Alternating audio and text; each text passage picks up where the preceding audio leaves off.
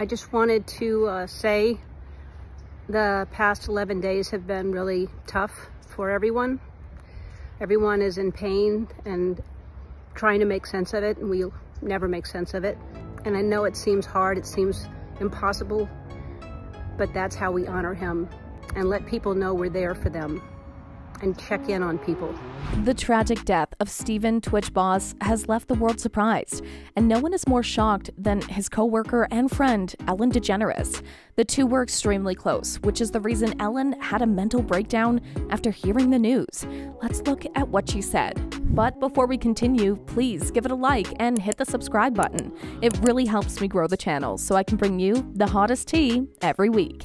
Known for his remarkable dance moves and infectious positive energy, Stephen Boss touched the lives of those who knew him. His wife, Allison Holker Boss, reminisced in her statement to People magazine. Stephen lit up every room he stepped into. To say he left a legacy would be an understatement, and his positive impact will continue to be felt. I am certain there won't be a day that goes by that we won't honor his memory. Stephen Twitch Boss, who rose to fame on So You Think You Can Dance, later worked as the DJ and co-executive producer of The Ellen DeGeneres Show. Following the news of Boss's passing, there was a tremendous outpouring of support from both friends and admirers. Actor Channing Tatum, who starred in Magic Mike XXL alongside Boss, shared a message about how shocking this loss was. Tatum wrote on his Instagram, "My head or heart cannot understand this. I love you. I'll see you again, my friend. Until then." Michelle Obama, Kris Jenner, Jenna Dewan, and many others in and out of the dance world shared their condolences. His former coworker, Ellen DeGeneres, took a while to share her response, which shows how heartbroken she must have been after hearing the news.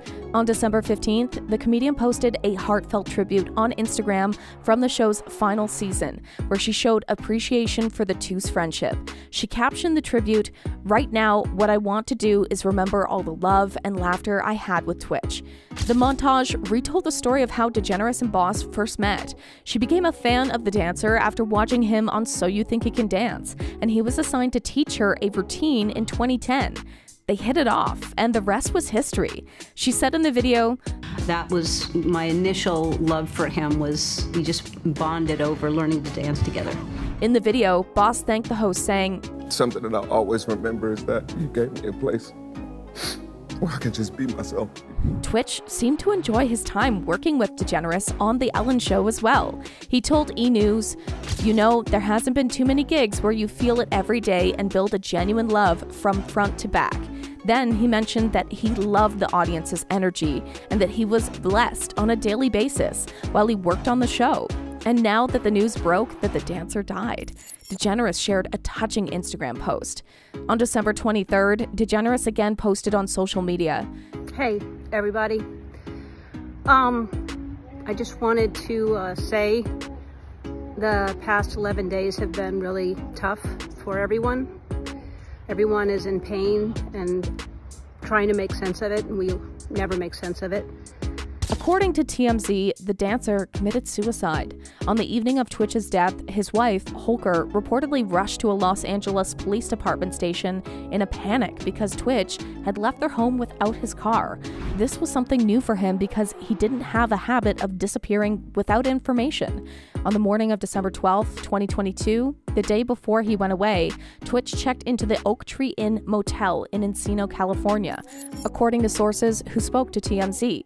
He took an Uber from his residence to the motel and put his phone in airplane mode to avoid being tracked or contacted by anyone.